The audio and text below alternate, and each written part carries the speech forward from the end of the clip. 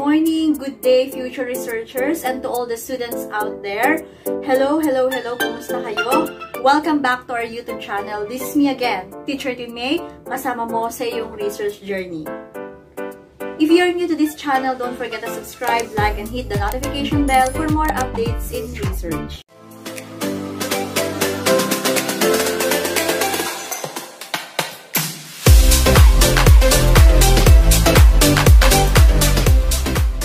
Welcome to another vlog. So, without further ado, huwag na natin patagalin ito at dumiretso na tayo sa second part ng ating review of related literature and studies. So, in this vlog, we're going to discuss about the functions of review of related literature and studies, the difference again between related literature and related studies, the effective library research, how to organize RRLS.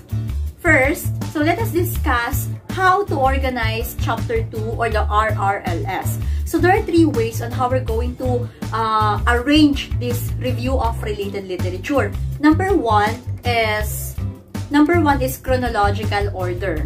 When we say chronological order, magkakasunod siya. It can be by means of the year it was published. So, pero tatandaan nyo ulit na when you are researching for RRLS, it should be updated. So, dapat within the past 10 years. Meron tayong number 2, which is by part. So, pag sinabing by part, hinahati naman to according to their classification. So, for example, lahat muna ng foreign studies, and then followed by lahat muna ng local studies, and then kasunod lahat muna ng local literature, and then followed by foreign literature. So, by classification. So, tandaan nga natin na ang related literature and related studies, there are two classifications, the foreign and the local. Nowadays, most of the researchers are using the third type of how we organize Chapter 2, and that is by variable. When we say by variable, we are using the thematic organization. So, pag sinabing by variable, uunahin muna natin yung pinaka-importanting variable sa study mo. At saan ba natin makikita yung pinaka-importanting variable? That can be found in your research title. For example, your title is Hypoglycemic Effect of Serpentina Leaves in Type 2 Diabetes. So, ang mangyayari dyan, so hanapin natin ano ba yung mga important variables dyan. So, we have the Type 2 diabetes and we also have the serpentina. So, mauna nating ilagay yung independent variable which is the serpentina. So, lahat muna ng tungkol sa serpentina ang ilalagay natin. So, magkakasama na dyan kung siya ba ay local literature, local studies, or foreign or local literature. Okay, that is for the thematic organization. Okay, to further understand these types of organization, so I'll be showing you the example of how we write this Chapter 2 or the review of related literature. I'm gonna show you on how we organize our Chapter 2 or the review of related literature and studies. We have three different types or different guidelines in writing the RRLS. The first one is chronological, which means it is organized by year it was published, and then we have the by part and thematic organization. So how does it go? For number 1, we have chronological. So, paano po ba kapag chronological ang ginagawa? Okay? So, for example, saan po ba natin kukuhanin yung mga ilalagay natin sa review of related literature?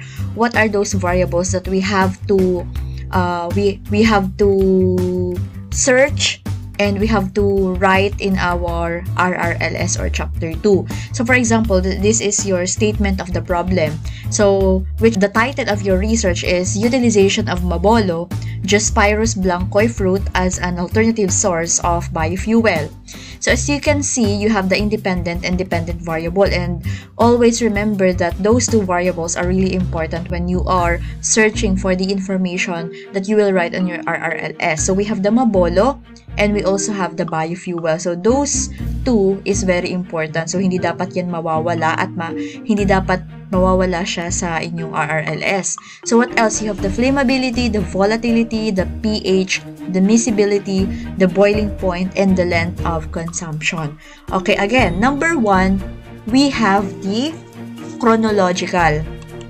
When we say chronological, it means by year it was published. So, ibig sabihin, ang pagkakasunod-sunod ng dapat makikita nyo sa inyong chapter 2 ay by date. So, sabi nga natin, kailangan nakalagay yung citation or kung kailan na-published yung article na nakuha mo. So, for example, ito na nga yung mga variables na kailangan mong hanapin at yan yung ilalagay mo sa RRLS. So, ang mangyayari niyan, okay, pag sinabing year published, chronological, ibig sabihin, sunod-sunod siya by date. So, ibig sabihin, sisimulan natin doon sa pinaka-dulo. So, kung kailan siya pinakaunang na-published, and then, hanggang sa recent. Pero, yung date na yun, so for example, 1990, nandito sa range ng 1952. So, sunod-sunod na yan, mabolo, biofuel, lahat ng variables na to na ang citation ay pumapasok lang dito sa year na to. So, yan yung una mong ilalagay sa iyong RRLS. Pero katulad ng sinabi ko sa inyo, kailangan updated. So, since 2021 na tayo at ito pa rin yung mga date na yan, okay, so hindi pwedeng rejected na yan kasi dapat mag-start tayo from 2011 hanggang 2021. Okay? Next. So, yung second way on how you organize the chapter 2 is by part. Meaning to say, pag sinabing by part, it is classified as foreign literature, local literature, foreign studies, and local studies. So, for example, unahin muna. Okay, lahat muna ng foreign literature tungkol dito sa mabolo, biofuel, flammability, volatility, pH, miscibility, boiling point, length, and of consumption. And then, lahat naman ng local literature. And then, kapag nabanggit mo na siya lahat, okay, lahat naman ng foreign studies at lahat naman ng local studies. So, ganun kung paano ino-organize ang RRLS. And number 3, yung last,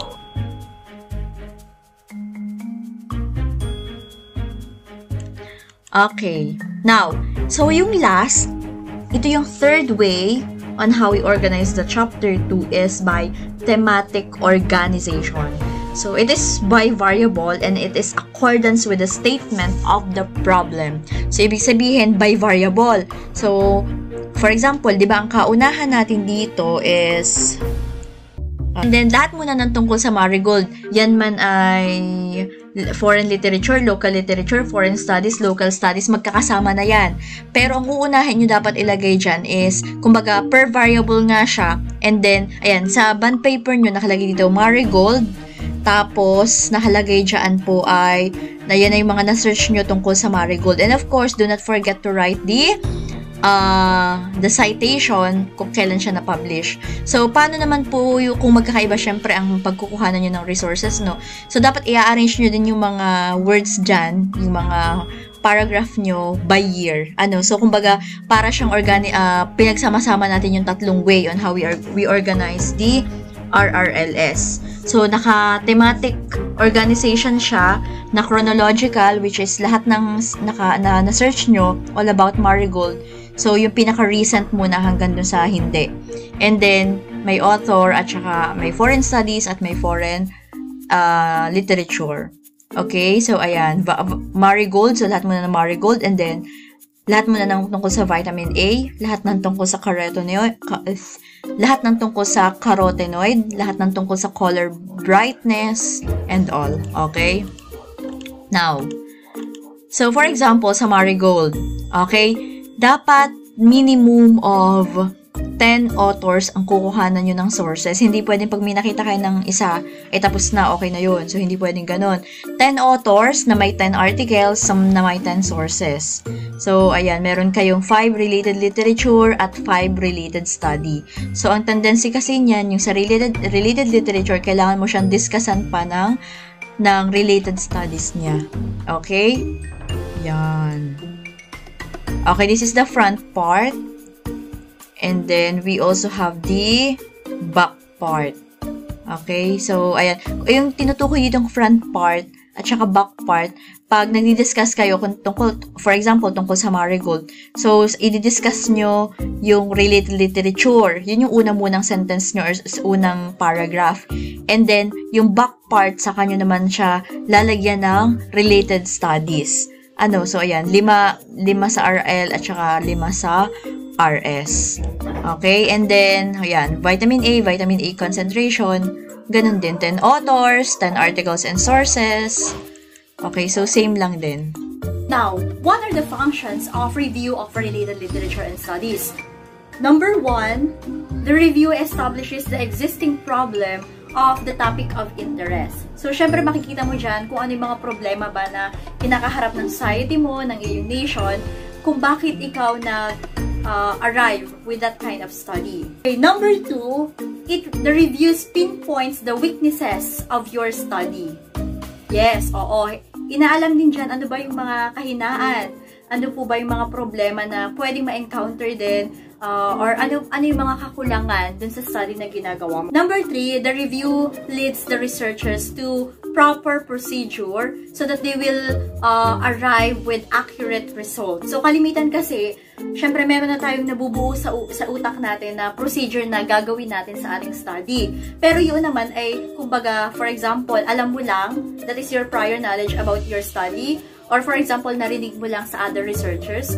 Pero kung magko-conduct ka ng another review of related literature, pwede ka pa kasi dong makahanap ng mas tamang proseso on how you're going to arrive with your study. At ito naman ang kagandahan sa review of related literature. And number 4, the review highlights the importance of the investigation.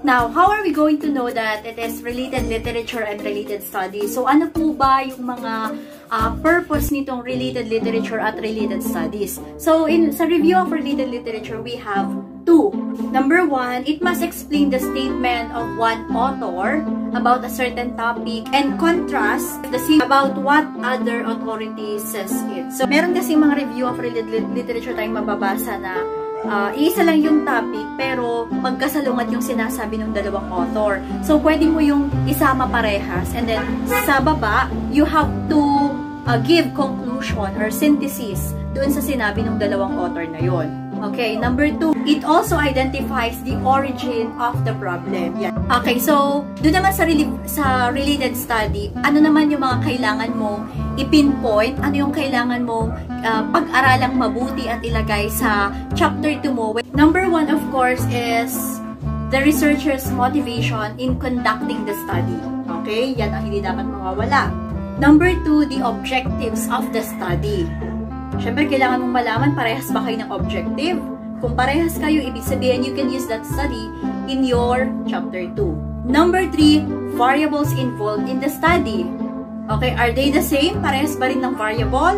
Kaya nga, related study. So, dapat laging yung hinahanap yung study is also related in what you are investigating. Number 4 is the research design of the study.